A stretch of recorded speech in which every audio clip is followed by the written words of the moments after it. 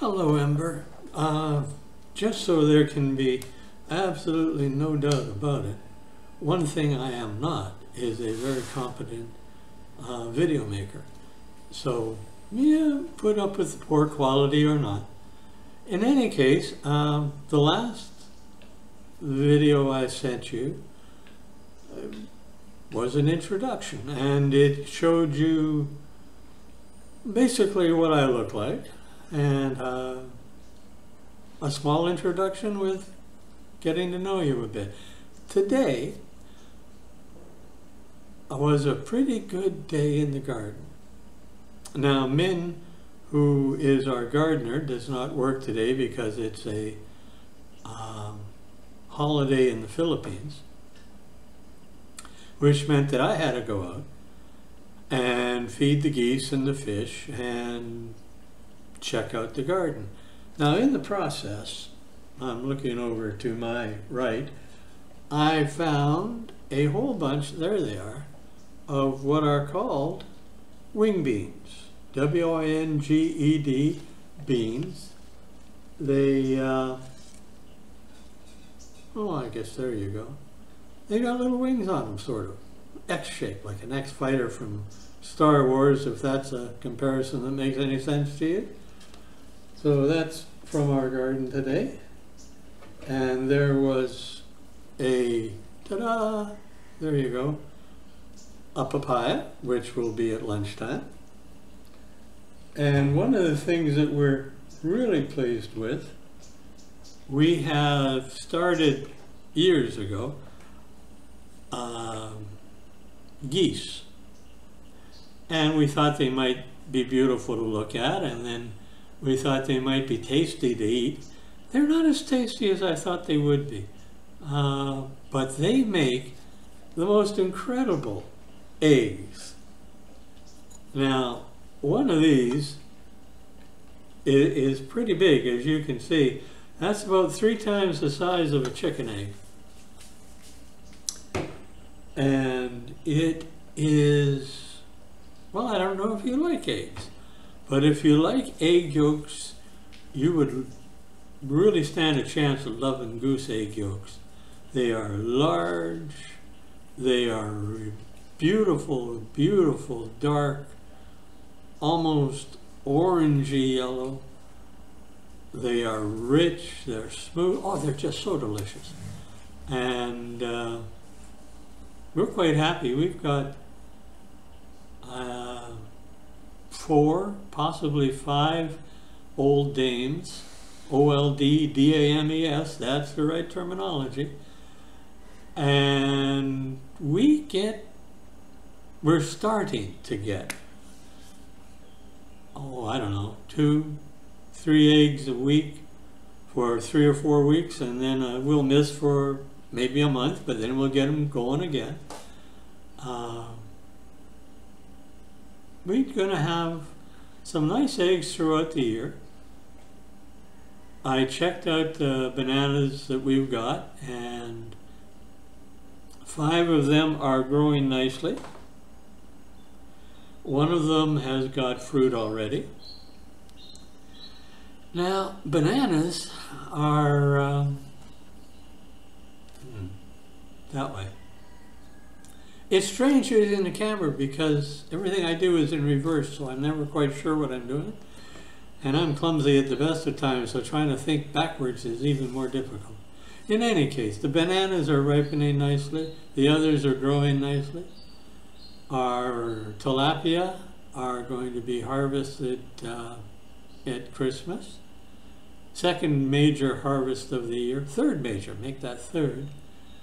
And our gardener, the lady that works so well for us and so hard for us and so honestly, she'll be taking home enough fresh tilapia that she'll have a feast for her family at Christmas, which is a good deal.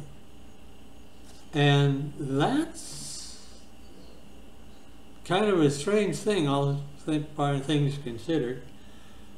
I mean, I'm hardly a gentleman. I would never claim to be.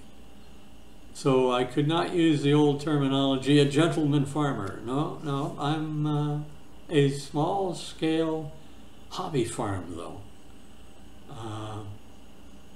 We enjoy the produce of the yard, but if it doesn't work, we don't starve, which is a pretty good position to be in. We get to explore, to try new foods, to see how they grow.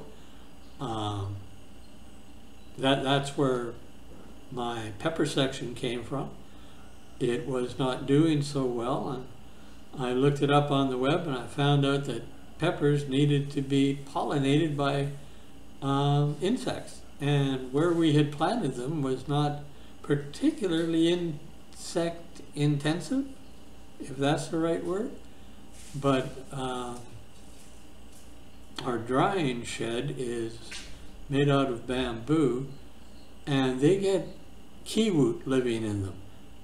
They're a tiny little bead-like beastie that pollinates peppers really well, apparently, because when we moved the peppers up there, suddenly we were getting lots and lots of peppers. Sweet peppers of multiple varieties, 2 types of smoking hot peppers. Oh, whew. The other day we made some soup. Well, Myra made the soup. And all it took was one of our hot chili peppers, and it just flavored the whole big pot of soup. You don't need many. And I make a great pepper sauce. It used to be Tabasco sauce, but with the adjustments to the recipe, it no longer is a Tabasco sauce. It's a combination of 2 hot peppers and 2 or 3 sweet peppers. And that will change as different peppers come into season and what have you. But it makes for a... Well, I'm probably boring you with this. I think you're a young teenager now, or somewhere 12, 13, 14 years old, which there aren't many young teenagers that are into hot sauce like I am as an old man. But it's a nice full-bodied aromatic. It cleans your sinuses if you smell it too closely. But we enjoy the garden.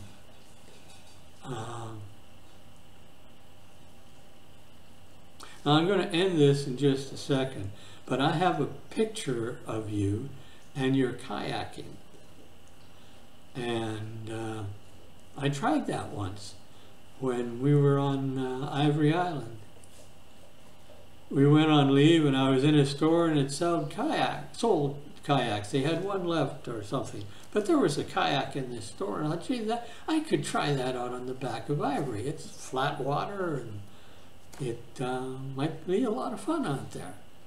So I got this kayak, and I got out there. When I got in it, and the first thing I did was fall over, immerse myself, and found out that I could get out of a kayak that is turned upside down. I had apparently bought a white water kayak, and what I should have bought was a seagoing kayak with a flat bottom, because the one I bought had a curved bottom and there was just no way I could keep upright in that thing. It was not one of my more brilliant moments, I must admit, but it sure was fun for a while. A minor adventure, seeing how quickly I could get out of a submerged, upside down kayak. Yes, I've made silly things like that on more than one occasion in my life, which is all right. I have never been that